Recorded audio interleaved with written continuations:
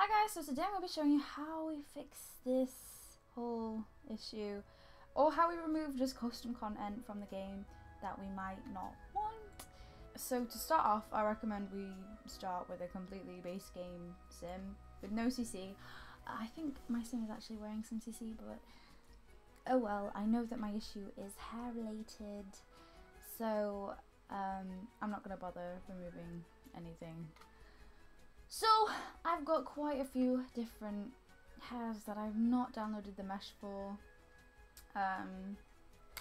Yeah, and this is like just not nice.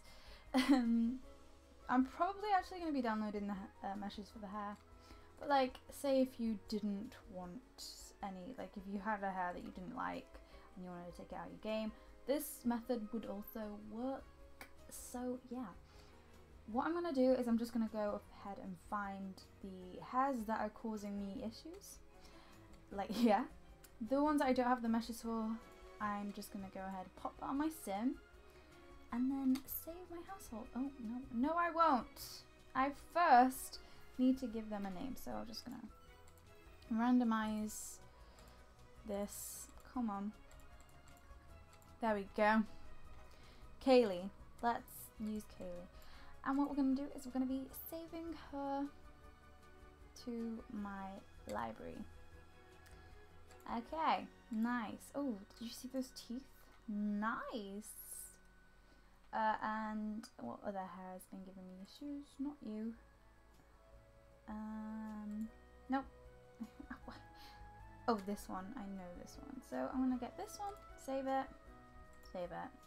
Sweet. What else? What else? What else? What else? You? You. Yeah. And I'm just saving. And I know you. Save. And we've got you guys. You're good. You're good. You're good. You're good. You're good.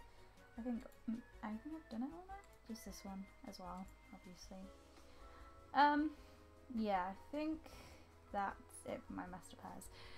So then, what you're gonna want to do is this. You're gonna want to have the Sims 4 tray importer.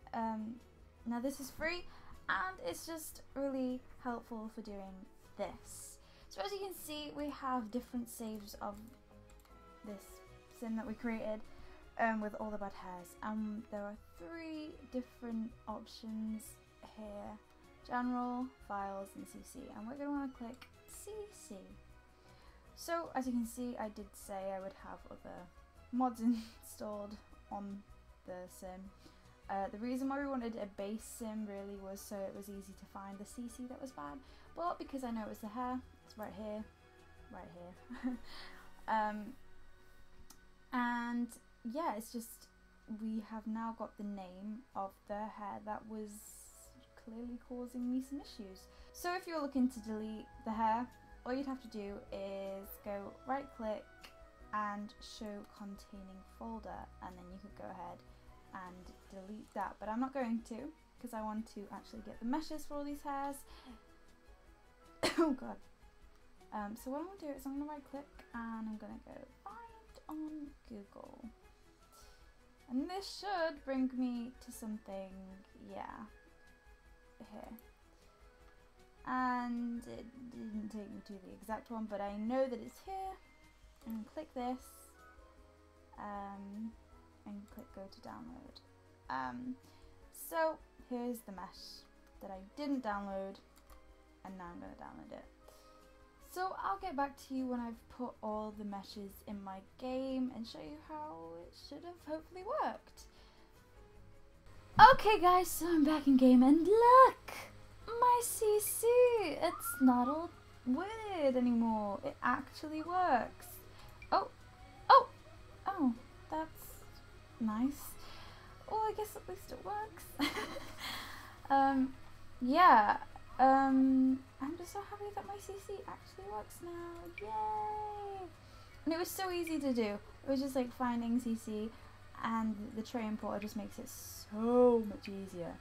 So yeah, I hope this helped some of you guys out. Look how cute.